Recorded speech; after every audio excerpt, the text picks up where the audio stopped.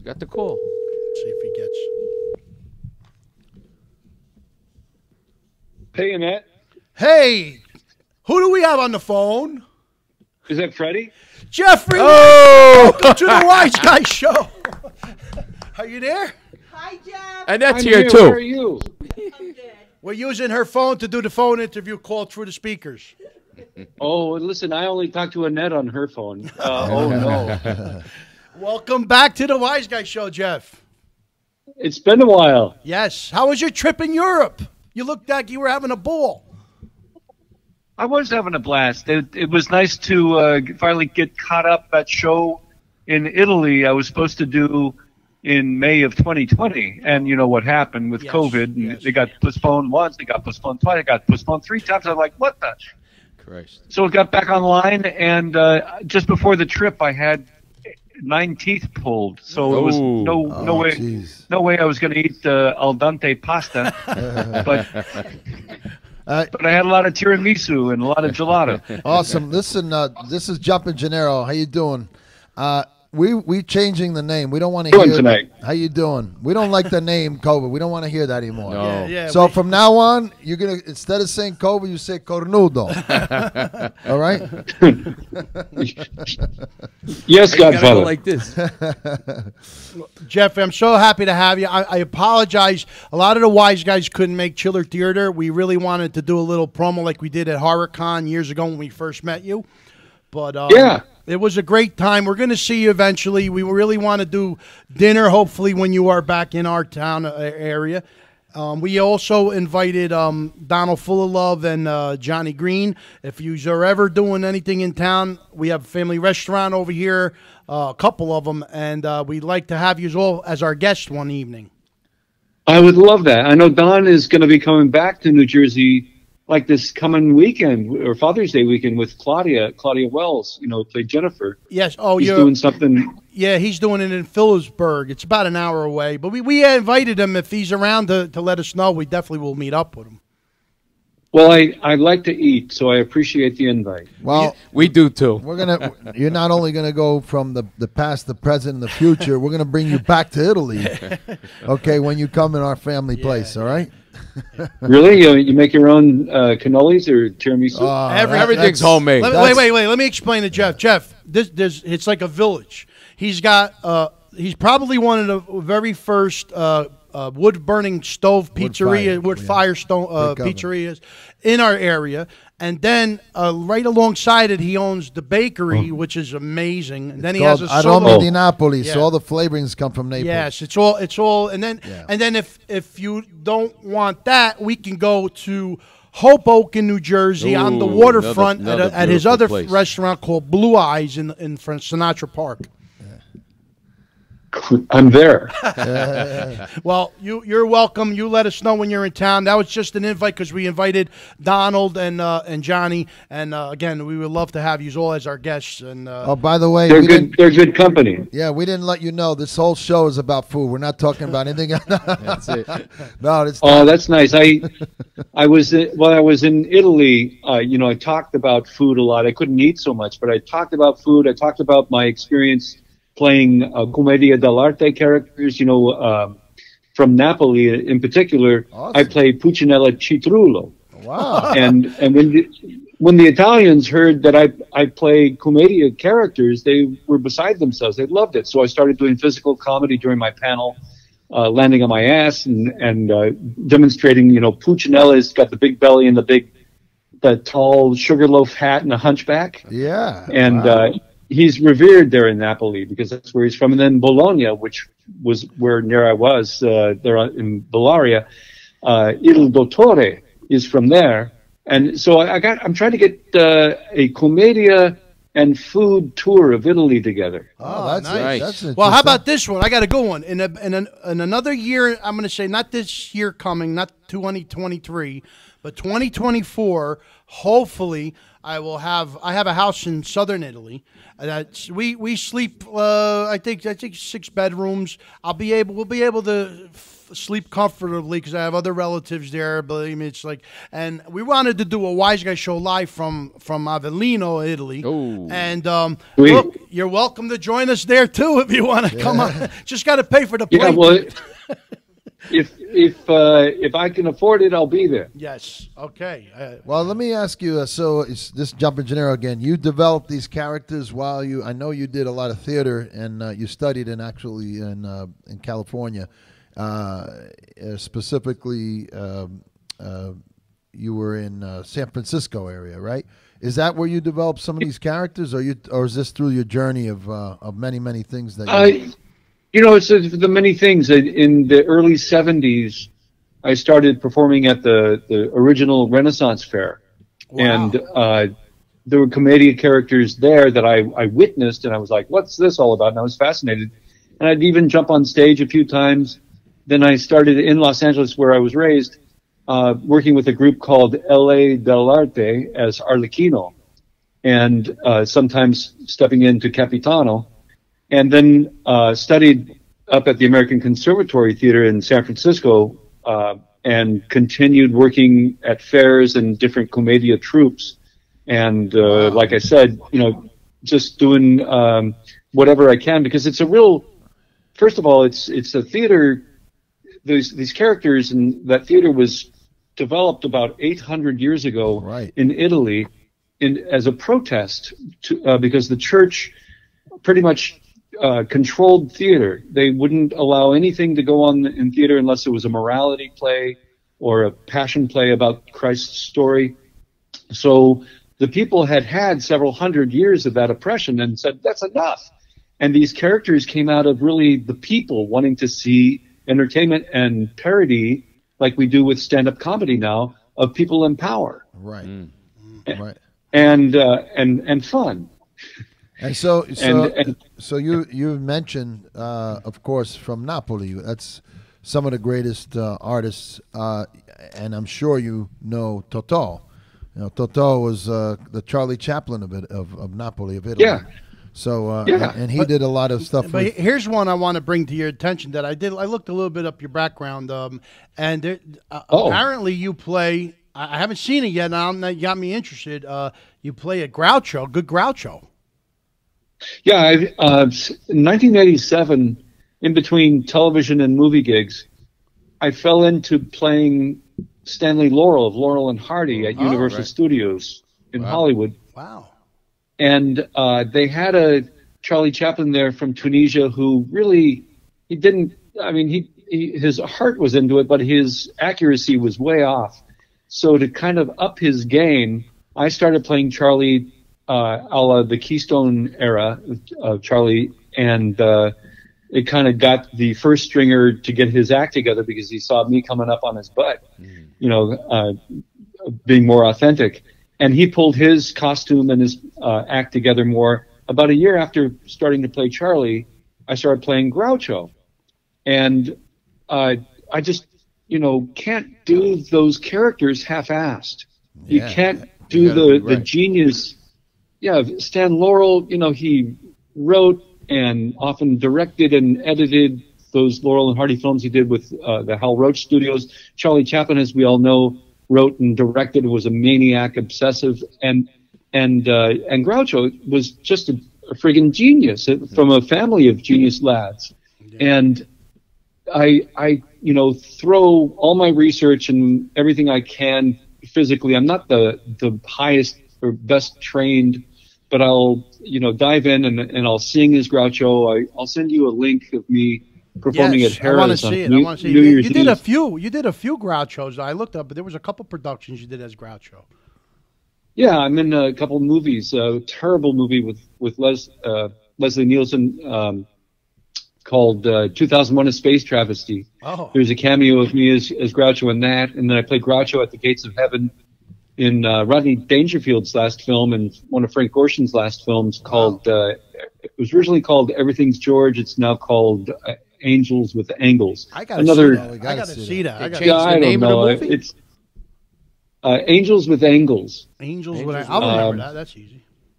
And then if Frank Gorshin plays not only this Cuban assassin, but he also plays George Burns. Really? And his makeup as George Burns is uncanny. It looks like George Burns is there. And the story loosely is that George has got to get a good deed on Earth so he can be reunited with Gracie Allen in heaven. And Rodney Dangerfield plays God. And Rodney was kind of out of it. He had to read all his lines. It was kind of tough, but nonetheless. I'm Groucho in that, and then like I mentioned, this Harrah's gig where I sing Lydia the Tattooed Lady and do jokes and monologue. It's pretty good stuff. I can send it your way or a net. I'll send it to a net phone. We want to see it. So something I want to share with you. There's all of the original. Now you're talking about Charlie Chaplin. You're talking about Laurel and Hardy. Most of that was going on, believe it or not, on the East Coast, in Ohio, in Pennsylvania. And actually, I was born in Newcastle, Pennsylvania, and this place, second to Pittsburgh in the steel industry, was actually the first home of Warner Brothers Studios before they went to California.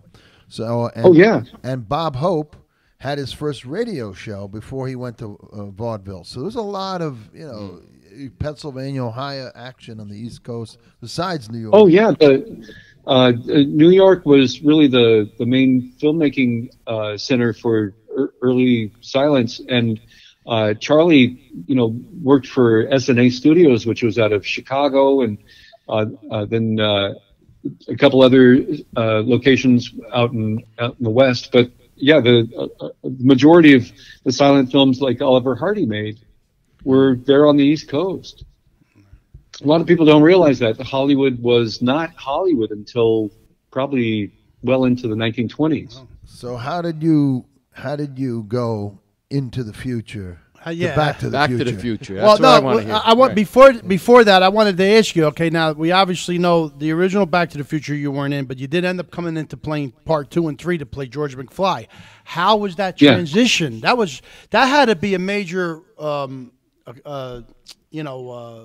that had to be something difficult to attempt, because you're looking to play a character that isn't you. That was in the first one, and you have to be precise. And from what I've seen, you were, but that was that had to be something that had to be tough. Well, going back to the first film, before the first film came out in 1983. I did a film at the American Film Institute with Crispin Glover and Dan O'Herlihy. And so I thought Crispin was a very, very interesting actor. I wanted to steal his Beatle boots he was wearing. I thought his timing was really, really singular. And I exchanged phone numbers and tried to stay in touch with him. So in '85, when Back to the Future came out, I was co-starring in Pale Rider with Clint Eastwood. Yes, another great movie. And I wanted to see what the other films were that summer. And so, of course, I went to see Back to the Future, which was actually released twice that year. And there was Crispin, and I was like, I know that guy. He's knocking it out of the park. And I called him up to congratulate him. And of course, I loved what Chris Lloyd, who I was a big fan of, and Mike Fox were doing.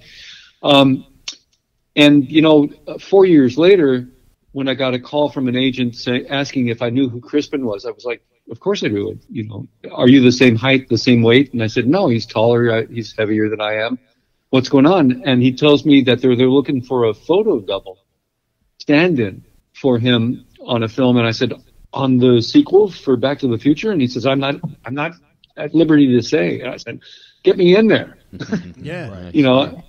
I'll be a stand-in for him just so I can make my medical, because my wife was having our second child and I needed my medical. So slowly but surely, I got fitted for prosthetics. I had a screen test in the young George makeup. I had auditioned. I met with the assistant directors and auditioned for Dean Cundy, the cinematographer, and Bob Z, Robert Zemeckis, the director.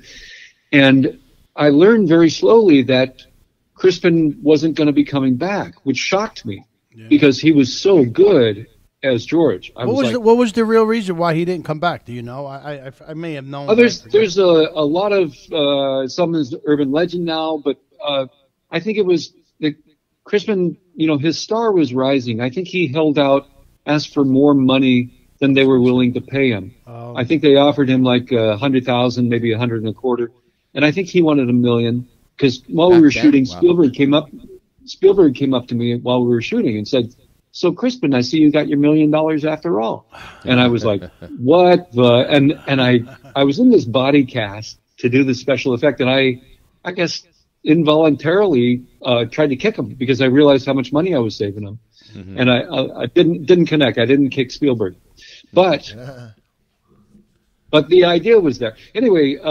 So he also has come out wanted script approval, which I don't think Bob Gale and Bob Zemeckis were going to give him.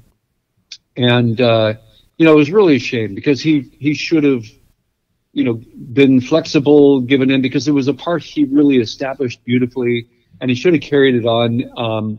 And also, he was supposed to play Seamus in Back to the Future Part 3. Wow.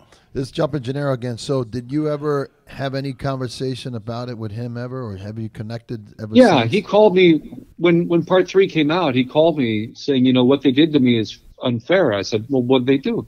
And they said, well, they took a couple scenes of my work from the first film, and they are only going to offer me like double scale for that usage. I said, that's not fair. First of all, the first film was the highest grossing film of 1985, and the sequels are going to, make oodles of money.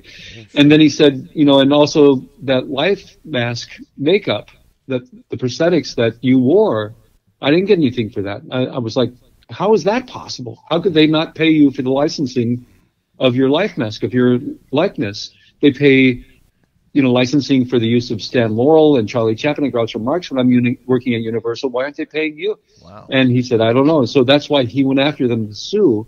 And he took my stories, and he got a settlement out of court for like $750,000. Wow. How about you wearing that stuff? I mean, I always wonder, when actors have to wear it for a long period of time, does it start to get under your skin? Pun intended. It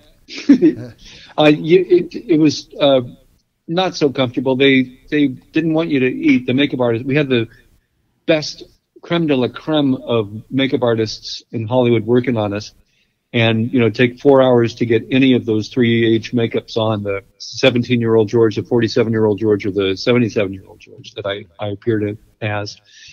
4 hours to put on. Wow. Then you work sometimes up to 20 some odd hours, and then another hour to take it off. Oh boy. So they didn't want you to eat, they use a straw because the prosthetic at the edges of your mouth would crack. They have to putty you in and touch you up, but nonetheless, it was a. You were able to keep cool during that without losing your mind. Yeah, sometimes you get an itch, and you can't scratch that itch. Because you just tap it. You just tap it and pray that itch goes away. But I was thrilled to be working. I was thrilled to be on that set with such great, fantastic talent that Zemeckis had assembled for the first film, and to come back and be sort of like the adopted bastard son on these sequels. And it was really great. And, at first people were like, oh, wow, what is this, with the makeups. But then they realized, it was the only way that they could get the film made and try to fool the public that, everything looked the same, since they had to recreate the scenes from the first film. So you had all the movement, though. You duplicate his movements really well. I mean, well, that's where the Commedia dell'arte, the physical training, comes in. Yeah. I found where Crispin had his center of gravity, and when he walks, he kind of led with his forehead and had his hands out ahead of himself, and his body weight was carried hunched over a little bit. His characterization was really fantastic, and it was he had not only the 6 or 7 weeks shooting with Eric Stoltz to develop it, but he had many weeks to develop in rehearsals with Leah and Tom. When I got the part, they gave me a videotape of their makeup tests and stuff, and he was really working hard developing this character that had this weird kind of the wimpy George floaty, all over the place kind of thing, which I could use an advance on in part 2 when I was, George hanging upside down. I'll tell you something I learned recently about why he was hanging upside down. In the Ortholev in 2015. Yeah. So apparently that's actually Kristen a famous shot. Actually, if you see it. Yeah, and there was a rail from outside the front door through the living room, through that living room or TV room, and then through the kitchen that I was, hanging from wires on, and I was guided by a remote control. So wow. Apparently, Crispin would either undershoot or overshoot his marks for camera on the first film. So Bob and Bob decided, well, if we put him in this thing of the future where he's hanging upside down because he threw his back out, we can control him for the camera, and thus he'll hit his marks every time. Wow, that's great. That's an amazing story. Listen, I can hear your passion for acting. I can hear you just by the way you speak, how passionate you are about playing the role you want to play, and I applaud you for that, because a lot of actors, I know they have that mentality to do that, but it's the passion that is what makes them a better actor. How do we get through this whole thing without doing a not so? Yeah, we got to do my not so. Not so. Uno, due, tre, not so. But I want to ask you: are you doing anything? Are you doing anything? Recently that you want to mention? I'm talking to you guys. Yeah, no. Any productions you're working on? Anything you could? Any websites? Anything you want to promote? I just wrapped my principal photography on an indie film called Siblings, where I play the hedonistic head of a family of like 5 degenerate brothers and sisters, and Daddy. First he has a stroke. I have a stroke during Thanksgiving dinner, and then when my girlfriend shows up, my character has a heart attack, making love to her in the other room while they're finishing up dinner. So they don't know what to do with Daddy's body and a lot. That's always good. How about any websites or anything? Any social media pages? People can follow me on Instagram at Jeffrey J. Weissman, on Twitter at Jeff, J-E-F with 1 F, Weissman, W-E-I-S-S-M-A-N. At Jeffrey Weissman Actor on Facebook is my fan page. I've got jeffreyweissman.com that you can actually email me from, and if someone wants an autographed picture from Pale Rider or Twilight Zone movie or Scarecrow and Mrs. King, or I have some now as Screech's Guru from Saved by the Bell, the High Geek. And then, of course, Back to the Future. So, for the fans in your life, or if you're a fan and you want to sign pictures, just write. Always a fan. That's why I'm looking forward to inviting you to have dinner with us, and hopefully Donald will be there, and Johnny will be there. And I got to thank you so much for calling in, and a special shout out. I know he didn't ask me to do it because I haven't spoken to him, but Lavari, our friend Lavari. Yeah, we love him. Yeah, he's quite a marketer. He is, Lavari. Had a great little soiree with him in at the HorrorCon of New Jersey. That was fun. Yeah. And then, boy, that was a great show Ryan Scott Weber put on. You guys got to make it next time. Yes, we're gonna be there. We're gonna be not just the firemen. Yeah, we definitely used to do a lot of Scott Weber's Ryan's things, and then COVID came, but we're back. We're going to see all you guys in person, and just wear that shirt, because then when it fades away, we got another one for you. That's all I got to say. Love it. Thank you so and thanking that for using your phone, and I'll see you in the future. Thank you so much. Sir. Jeffrey Weissman, God bless you. Thank you so much. And don't forget to let us know when you're in town. Yes, and God rest Ray Liotta. Yes, absolutely. All right. All right, guys. All right. George McFly. All right. So